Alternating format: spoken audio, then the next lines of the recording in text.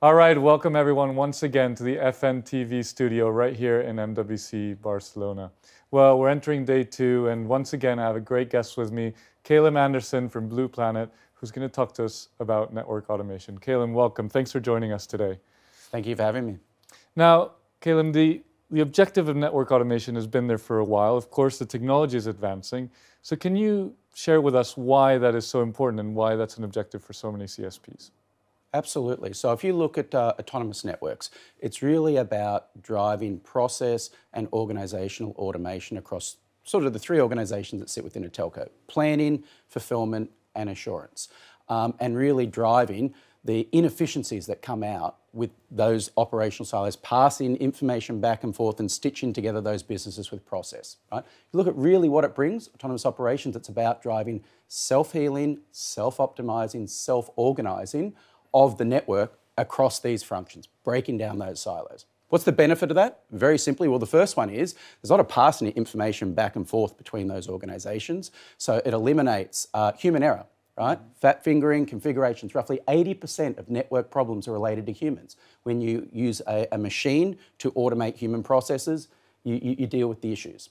The second one, very, very clearly, is customer experience, right? By being able to drive automation and closed-loop actions, you can deliver a better customer experience by being able to get to root cause and fix the issues in an automated way.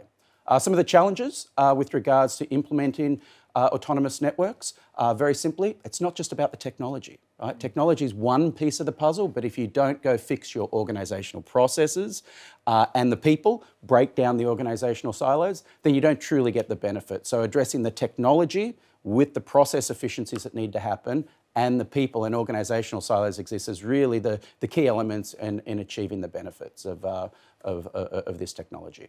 Got it. And as I understand it, the objective is to get to that level 4, right? The highly autonomous network. What's the difference between level 3 and level 4? What's that next step up? Yeah, it's a good question. Let me start with level 2, because a lot of people are still in level 2, right? Which is partial automation. And that's really about automating a particular function. Right? Take a knock operator as an example. He gets an alarm, you want to do something with it. I might go get more information, or I may reboot a server on that. It's usually using very basic process automation, if, then, and, or yes, no rules, right? If you go up to level 3, conditional automation, really what that's about is starting to leverage data models in your automation, being able to bring in things like intent, declarative-based models where you have a state and a relationship between your fulfillment and assurance functions. Really starts focusing on the automation of services, whether that's an optical, Ethernet, IP, or business-type service, right? And being able to understand where things need to change to be able to automate.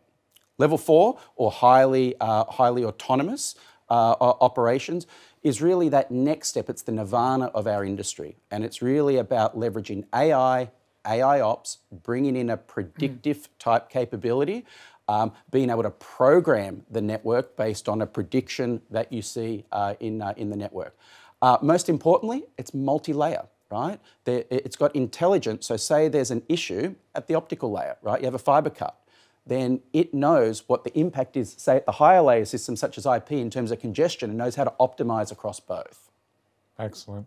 And where do you guys fit into that puzzle then? I assume you're there to partner and to bring into that nirvana, as you say? Absolutely. So Blue Planet really over the last 5 to 7 years has really been bringing a suite of products together to go address this autonomous network issue, spanning planning, inventory, orchestration, and services assurance. And what we've done with those capabilities is build them on a unified cloud-native platform and a unified data model that spans across all these areas. Why is that important?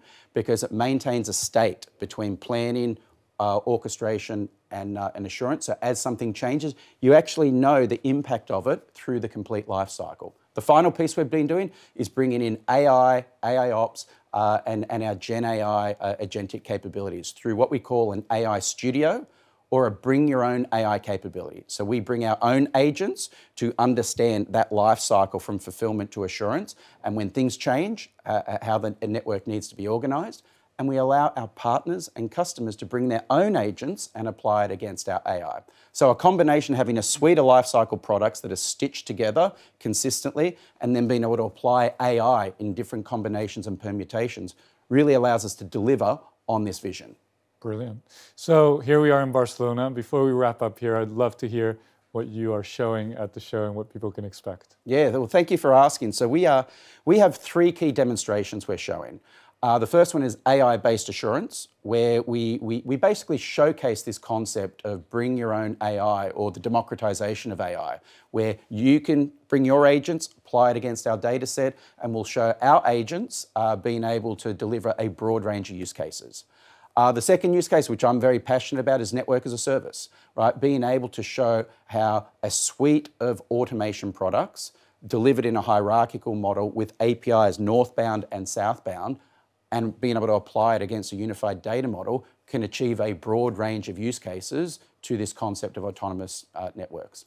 The final one, we're at a mobile event, so we wanted to show something mobile related, so we're actually showcasing our end-to-end network slicing capabilities. Consider that almost an instantiation of the network as a service type scenario, where we show an end-to-end slice and then how we sub-slice spanning transport, packet core and RAN to deliver a unique experience that can be monetized back to the telco.